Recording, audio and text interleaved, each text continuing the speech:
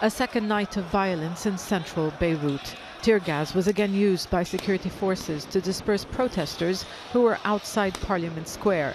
They had gathered here in a show of defiance. A day earlier, Parliament police used what Amnesty International described as excessive force against an overwhelmingly peaceful protest. Many now fear state intimidation against the leaderless protest movement is growing. I don't think it's possible for people to see the way that the aggression and the way that they treated protesters yesterday and to kind of turn a blind eye.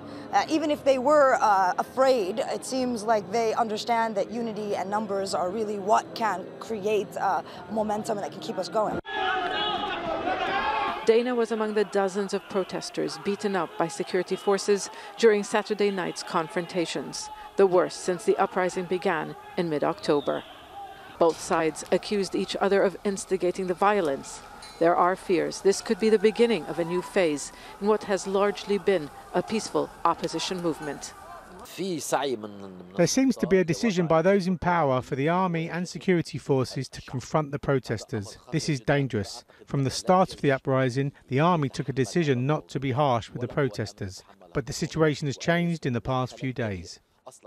Politicians are making it clear they will not stand down. Agreeing to the demands of the protesters would mean giving up power. They have long benefited from the sectarian-based system of government by exploiting the state's resources, allowing them to maintain support in their communities. Instead, the politicians are bargaining among themselves over the makeup of the next government.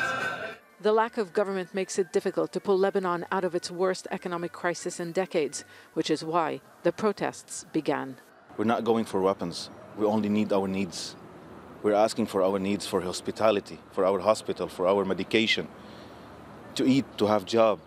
All people here are jobless. All people. And who are working, they are having half their salaries. This is not a life.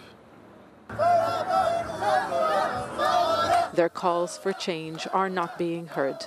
Politicians seem to be sending a message that they are ready to use whatever means necessary, including force, to protect their power. Zana Khuder, Al Jazeera, Beirut.